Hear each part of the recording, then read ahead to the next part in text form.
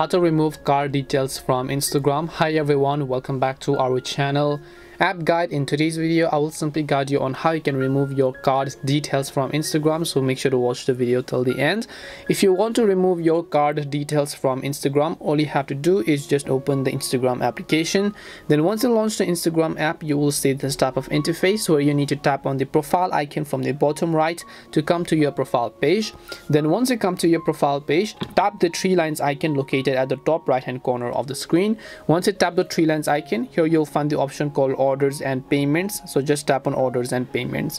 Once you go to orders and payments, you'll see settings, and then here you'll find payment methods. So basically any type of payment method that you've added to your Instagram will show up on this. So if you've added a card, just tap on payment method. You will find a card details, just tap on the card and then click on the remove or delete button in order to delete any of the payment method that you might have. If you've not added a payment method, you can just tap on the add payment option to do so as well.